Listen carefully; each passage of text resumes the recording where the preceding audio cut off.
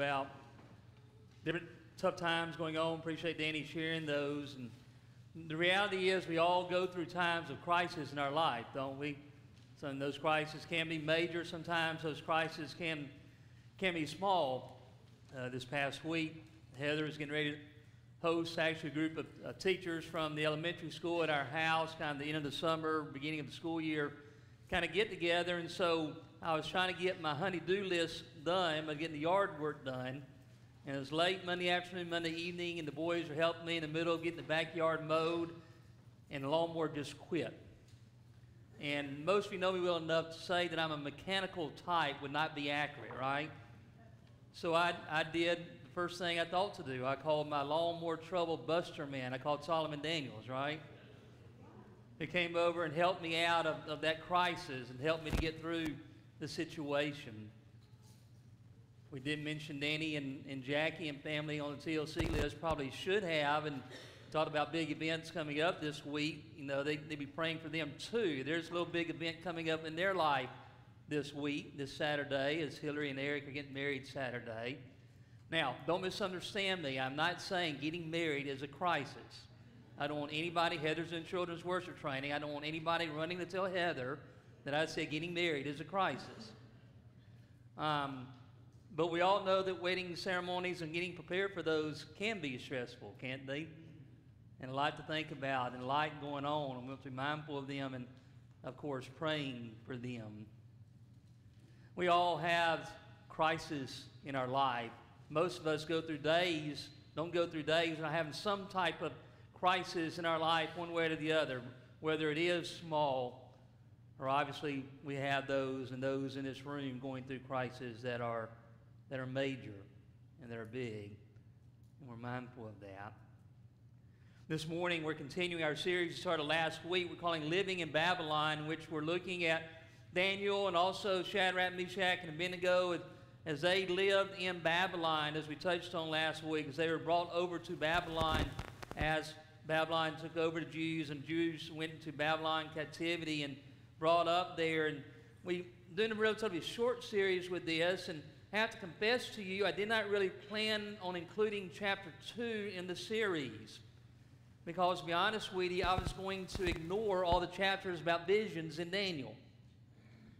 And we still are going to ignore most of the visions in Daniel. Okay? And even this in chapter 2, I'm going to tell you right off the bat, we're not going to read about the vision that King Nebuchadnezzar has here. But as I read through this chapter, I realized there's some principles we can learn from Daniel. And the character he showed in handling crisis and crisis that was going on in his life. Now, I just do want to remind you, though, as both the review and kind of an introductory thought to, as I said last week, the lesson is really more review than anything. But what's important to remember is you do read through the book of Daniel, whether you read through it on your own or as we talk about it, even in the lessons we're going through in this series. And that is the fact that as the rulers of Babylon brought Daniel and his friends over, that based on the education they were trying to give them, that they probably in part, in major part, were wanting to show Daniel and his friends that their gods were greater than the Jews and ultimately our God, the Lord God Jehovah. That's an important point to remember as you go through and read through the book of Daniel, because what we see in the book of Daniel then is God using Daniel and his friends to ultimately show and prove to the rulers of Babylon and everybody else in Babylon that, yeah, even though you've got the Jews in captivity, I'm still God. And I am still the only God. I am still the Lord God Jehovah, and there is no one greater than me. And we see that in that story, this story in chapter 2, and we see this in other stories as well. But as we get into chapter 2, I mentioned the fact, talking about Daniel and the character he showed in this crisis he faced. Well, what is the crisis that he faced? Well, we need to read the first 12 verses here of Daniel 2 to at least get the context of what's going on, try to help in understanding what this crisis is. So starting in verse 1, chapter 2, it says, in the second year of his reign, Nebuchadnezzar had dreams. Now let me just mention briefly, there's some debate about exactly what this means in the second year of his reign. Is that Jewish counting or is that Babylonian counting, if you will? There's some debate about this. Is this in the middle of Daniel's 3 years of education that we read about last week are the end. We really don't know for sure about that, but more than likely, Daniel's still only about 18 or so here, no matter what the meaning of that phrase is when this takes place. But Nebuchadnezzar had dreams. His mind was troubled, and he could not sleep. So the king summoned the magicians, enchanters, sorcerers, and astrologers to tell him what he had dreamed. When they came in and stood before the king, he said to them, I have had a dream that troubles me, and I want to know what it means. And the astrologers answered the king, May the king live forever. That's how they would normally answer the king. Tell your servants the dream, and we will interpret it. The king replied to the astrologers, This is what I have firmly decided. If you do not tell me what my dream was and interpret it, I will have you cut into pieces and your houses turned into piles of rubble. There are other versions use other words. Just know that's not a pleasant thought, what he's saying here. But if you tell me the dream and explain it, you will receive from me gifts and rewards and great honor. So tell me the dream and interpret it for me. Once more they replied, Let the king tell his servants the dream, and we will interpret it. Then the king answered, I am certain that you are trying to gain time, because you realize that this is what I have firmly decided. If you do not tell me the dream, there is only one penalty for you. You have conspired to tell me misleading and wicked things, hoping the situation will change. So then, tell me the dream, and I will know that you can interpret it for me. The astrologers answered the king, There is no one on earth who can do what the king asks. No king, however great and mighty, has ever asked such a thing of any magician or enchanter or astrologer. What the king asks is too difficult. No one can reveal it to the king except the gods, and they did not live among them, and they do not live among humans. This made the king so angry and furious that he ordered the execution of all the wise men of Babylon. So you follow the story, right? King Nebuchadnezzar has a dream. Now what we don't know is, does he not remember the dream? It's at least possible he does not remember the dream. And so he's counting on his wise men, the group, the astrologers and others that's mentioned there, to come in and not just tell him the interpretation of the dream, but tell him what the dream was. Seems a little unreasonable, doesn't it? But you see, these wise men, these astrologers, they actually boasted and pridefully and talking about how they were in touch with their gods. You see, dreams back then, for those in Babylon and that culture, they believed those dreams came from their gods. And so the astrologers would be able to interpret the dreams because they had that kind of connection to their gods. They would boast about that. And so in some ways, it's not an unreasonable request from Nebuchadnezzar to say to them, hey, if you are so much in touch with your gods, you ought to be able to tell me what I dreamed anyway as well. So it's not completely unreasonable, perhaps. There's also a good chance that these wise men came from, and Nebuchadnezzar kind of inherited from his father. And so maybe he's seeing this as an opportunity to get rid of them. We really don't know for sure. What we do know is these wise men asked for more time, obviously. And history tells us something that's interesting about this, is perhaps why they wanted to ask and needed more time. History tells us that what these Babylonian wise men would do is when they heard dreams and they would interpret them, and they would actually keep what they called a dream manual, where they would go and they would record dreams from different people, and they would write down these dreams and then write down what happened to them in their life to see what happened to them following their dreams. And so they recorded these manuals, these dreams, and then they used those situations to basically interpret dreams in the future. Does that make any sense? So, you know, I have a dream, just to give you a rough example, not a great example. I have some dream, I tell it to them, and then 5 years later, we lose our house. And so they would go and write down and say, here's Bobby had this dream 5 years later, he lost his house. That must be what that dream means. A situation comes up like that in the future, they would use that to interpret. So they had these books of manuals, these dream manuals. They needed more time to go back and consult it. It's similar to our day and time to lawyers and all all the interpretations they have in courts of the rulings that come down, they would come back to check history of that. It's similar to that. So that's why they're asking for more time. But he's having this dream, and what he's ordered does seem unreasonable. I do tell you, know that we get at least a hint a little bit later on what Nebuchadnezzar may be dreaming about. In verse 29, as Daniel starts to tell him his dream and interpretation, we find it says, as your majesty was lying there, your mind turned to things to come, and the revealer of mysteries showed you what is going to happen. Apparently what's happening is Nebuchadnezzar was having one of those late nights, maybe he can't sleep, and he starts thinking about what's going to happen in the future. What's going to happen to my kingdom after I die? What's it going to look like? Gets anxious about that. Y'all ever have those late nights you stay up worrying about the future? Seems to be what Nebuchadnezzar is happening. And so the dream is so rough, though, whether he can remember it or not, he gets to the point he has sleepless nights from then on, being anxious about it. There's a lot more we can say about that, but let me just make a side point here that I think is important for us to realize and remember.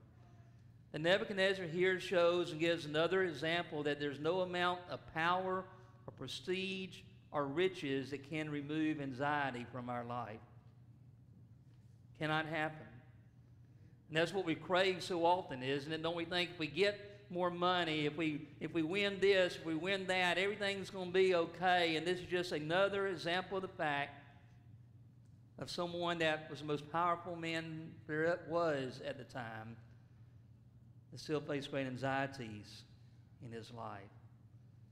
So here was the crisis that came up.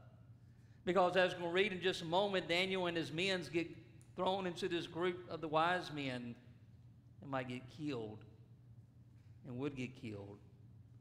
So how did Daniel handle the crisis? I think there are principles here that we can learn from in our lives to handle crises that come our way. One of the ways we see Daniel and how he handled the crisis is simply the fact that Daniel remained calm and confident. Daniel remained calm and confident, even as this crisis was presented. Reading the verse 13 of Daniel chapter 2 as we continue on here. It says, so the decree was issued to put the wise men to death, and men were sent to look for Daniel and his friends to put them to death. When Arioch, the commander of the king's guard, had gone out to put to death the wise men of Babylon, Daniel spoke to him with wisdom and tact. He asked the king's officer, why did the king issue such a harsh decree? Arioch then explained the matter to Daniel. At this, Daniel went into the king and asked for time so that he might interpret the dream for him. You see what Daniel does here? First of all, he approaches the commander of the king's guard. He approaches him with wisdom and tact. There's a sense of calmness with Daniel there. He didn't go into panic mode when he went to him and said, what's going on and why are me and my friends included in this? We shouldn't be included in this. If I was Daniel, that's probably what I would have been doing and arguing. But he remained calm, even in this crisis. This past week, Danny went with us to Atlanta this weekend, and he and I were going back and forth about whether or not we needed another vehicle to take, or rent a vehicle to take on the trip. We finally found one, thought that would be good. It was in Montgomery. It was Thursday afternoon. We looked online, got a confirmation, so we're good. So Heather and I get in the car late Thursday afternoon to go up to Montgomery to get the rental vehicle. And we get to the location. I'm not going to tell you where, almost did. We went to the location and got there, and they said, nope, we're all out. I wish I could tell you I remained calm. Hopefully I wasn't too bad. But needless to say, I wasn't very happy that here we are, that we had driven to Montgomery and about to drive back without knowing what we had come from. Daniel, though, shows a calmness here. But he also shows confidence here. Do you see what he did? Nebuchadnezzar was fiery mad, right? He makes this order, but Daniel goes back in and talks to King Nebuchadnezzar. There's a sense of confidence about him there, isn't there? And here's what's ironic. The wise men, the astrologers, asked Nebuchadnezzar for more time. He didn't want to give them more time. Daniel asked for more time, and he gives Daniel more time. How come? Maybe, just maybe, it was a sense of calmness, confidence that Daniel presented to him that the others did not. We don't know for sure. Maybe Nebuchadnezzar at this point had already seen and had a sense of who Daniel was. Remember back in chapter 1 and verse 17, after talking about the nutrition crisis that Daniel went through that we talked about last week, and at the end of that, when it says, verse 17, talking about Daniel and his friends, to these 4 young men, Daniel, Shadrach, Meshach, and Abednego, God gave knowledge and understanding of all kinds of literature and learning. And Daniel can understand visions and dreams of all kinds. Maybe this gave Daniel the confidence that he needed as well. We really don't know for sure. Maybe it gave Nebuchadnezzar confidence, but what we do know is that he showed confidence and calmness here in this crisis. And that's something we can learn from and make sure that we remember.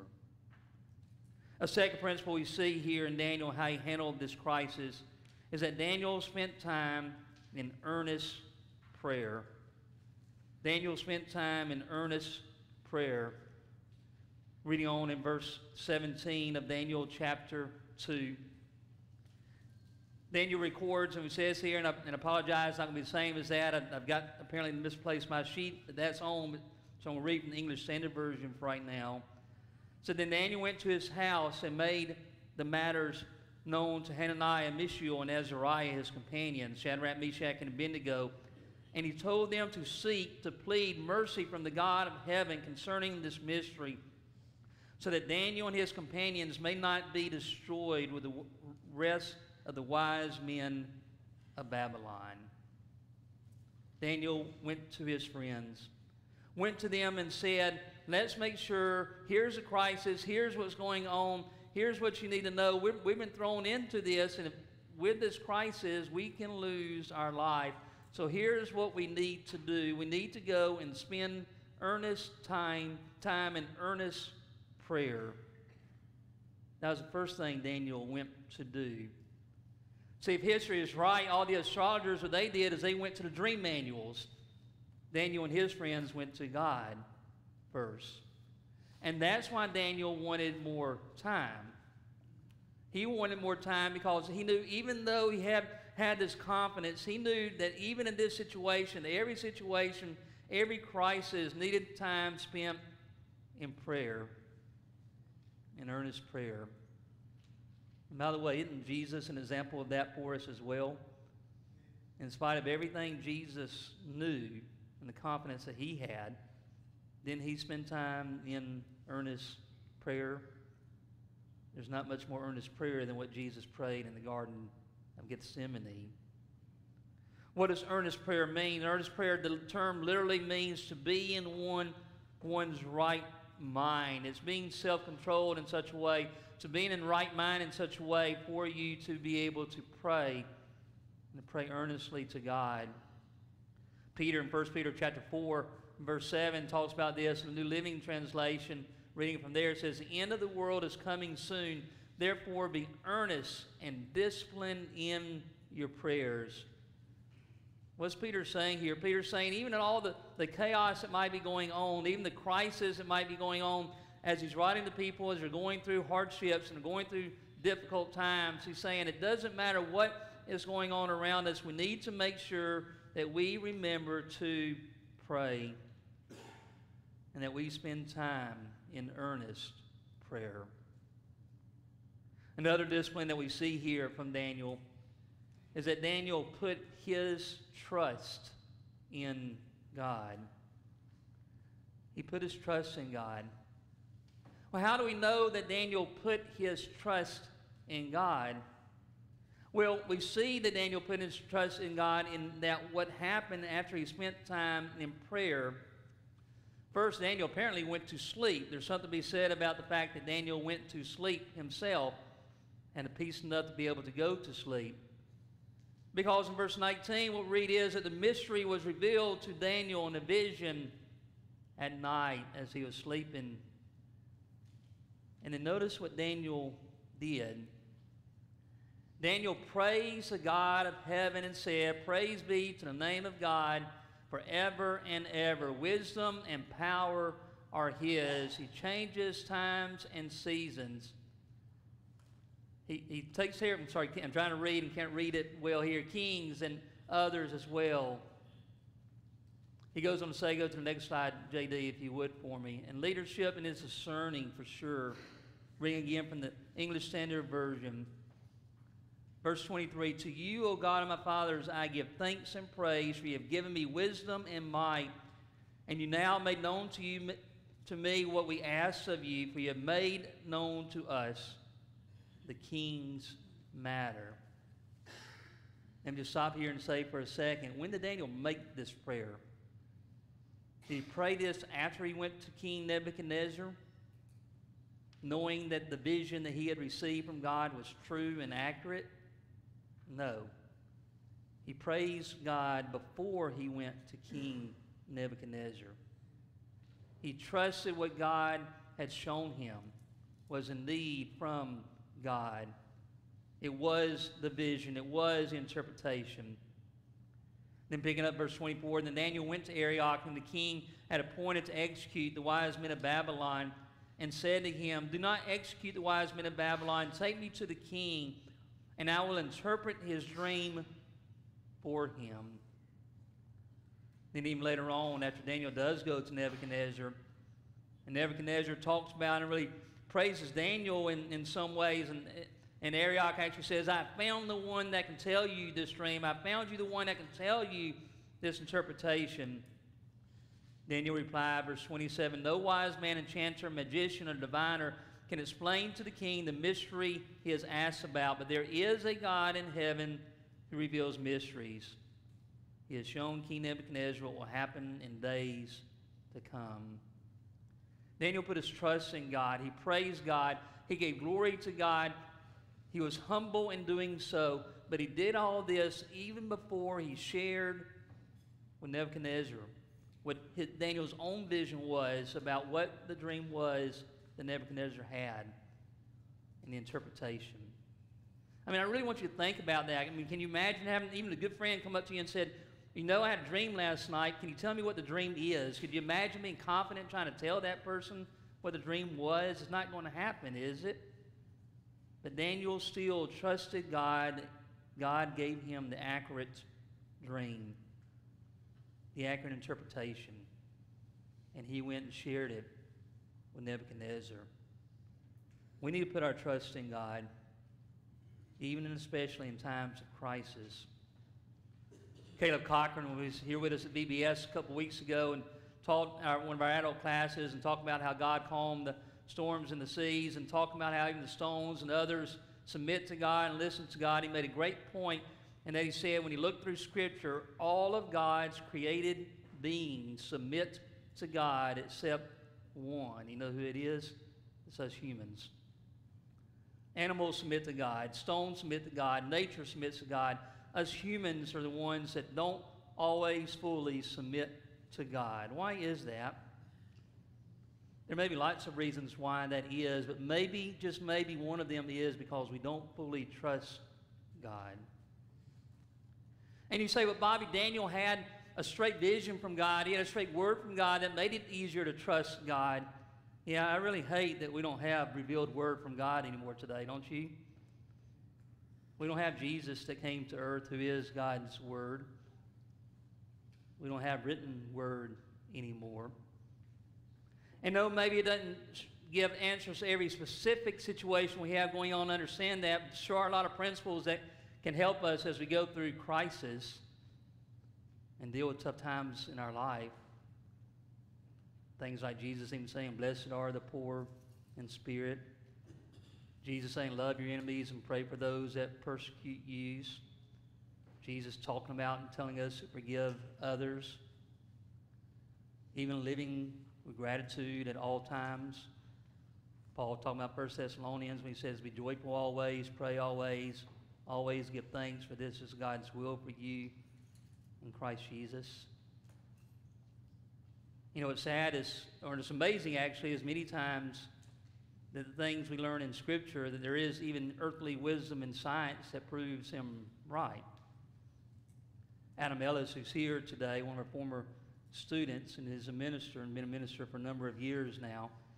He actually spoke at Summer Celebration in Lipscomb a couple years ago on gratitude. I didn't get to go. Adam has no idea that I listened to him, but I did. But one of the things that Adam's brought out in his point on the gratitude was actually a study that he done and research that he done on it. And I think, remembering right, Adam, you can correct me later if I'm wrong, but I think it was Dr. Robert Emmett, a professor in California. And kind of paraphrasing it, I've actually shared this with our church family before, but kind of paraphrasing what he said was that those who practice gratitude in their life, it has positive and lasting results every single time. Is that accurate?